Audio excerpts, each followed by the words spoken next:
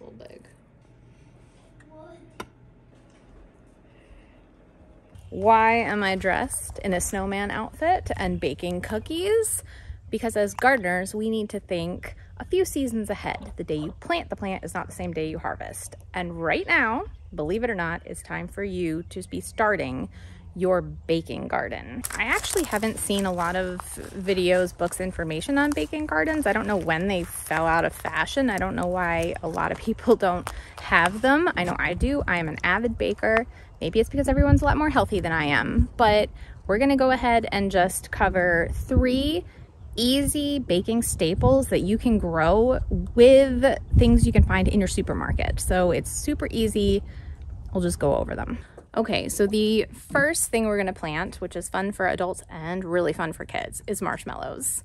I'm gonna go ahead and try to draw some parallels between commonly grown vegetables and fruits, just to give you an idea of how to plant things and like what to expect. So for marshmallows, we're going to think of them kind of like tomatoes. So when you go to the store, there's many different types of marshmallows that you can buy. Here, I'm gonna give you some.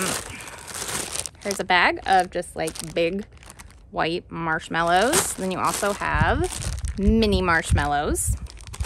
And what I want you to pay attention to is that mini marshmallows are not small, big marshmallows. It's more like indeterminate, determinate. It's like a cherry tomato. So we're gonna think of the mini marshmallows as like the cherry tomato of marshmallows.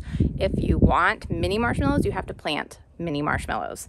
If you want big marshmallows, you have to plant a big marshmallow. If you want fancy, colorful marshmallows, those are usually hybrids. They're not going to grow true to form. So like if you buy a box of Lucky Charms and plant them, you don't know what you're gonna get. But I always think it's fun to experiment. So we actually have some colorful mini marshmallows here, and we'll see.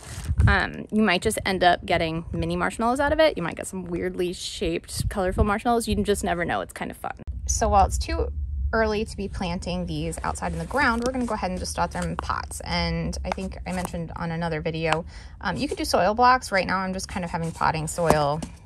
You know, it doesn't really matter. So we're just going to put them in there. Make sure you water them really well and just cover them up. And it's just like tomato plants, you know, you're going to bury them to a depth that's about the width of the marshmallow and keep them well watered and they'll pop up. And then once your frost date is passed, it's good to plant. I'm gonna plant some. All right, go ahead and plant some. We'll put it in, and then here we'll dump the. All right, and then dump some of this on top. Whoop. Pat it down. Very good. Alrighty, so next up we're gonna talk about. Oh my gosh, you cannot have enough of these chocolate chips. Okay, so where marshmallows are more like tomatoes, chocolate chips are more like if you think of beans or peas. They grow in like these pods.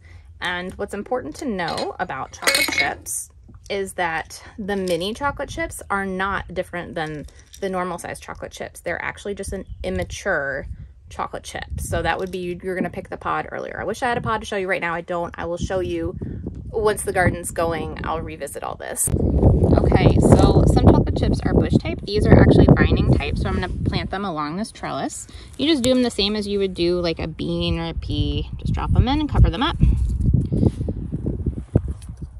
Okay, I'm trying to find a spot out of the wind. So these, I wanted to tell you, these are just semi-sweet chocolate chips. I know you can buy a range of interesting, weird chocolate chips, cinnamon chocolate chips, peanut butter chocolate chips, all that kind of stuff at the store. Those, once again, if you plant them, you might not get true to what you bought, okay? So you don't know what you're gonna get if you plant them. I always encourage you, go ahead and try it and see what happens. And yeah, but I know that if you plant these, this is what I use, so this is what I plant. If you plant these, you will get semi-sweet chocolate chips. I'm not sure of the cocoa content or anything like that, but I know that they taste pretty consistent season to season, and I save them and then just plant them out again. Oh, and because I know somebody's gonna ask, you don't have to direct seed them. You could start them in pots.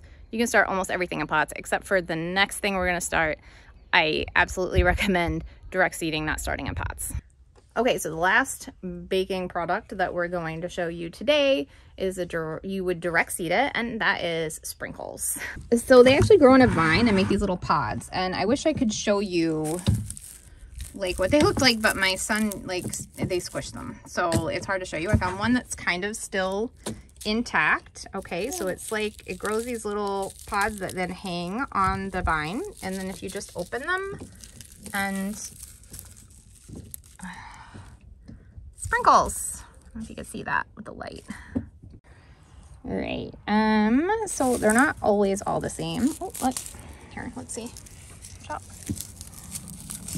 Ooh, those are pretty. So as I've mentioned in other videos, I'm not great on labeling. I'm not great on, like, I don't care. I just want things to grow, food to eat. It usually always works out. And sprinkles, I don't actually use them that much in baking. It's kind of more like something I think is pretty and cool. And so I just grow them for the novelty of it. But I think you'll really enjoy it just because it's so fun to break them open and like get all the sprinkles out. But yeah, you just take those then, the sprinkles, and just sprinkle them on the ground and then water them. But do it after your last frost date. And then they make these vines and then the pods. So, can you find a different kind? What's that? What? Those are, okay, those are weird. What do they taste like? Tastes pretty good. Yeah. That's so weird. Look at how some of them are like long and some of them are circle.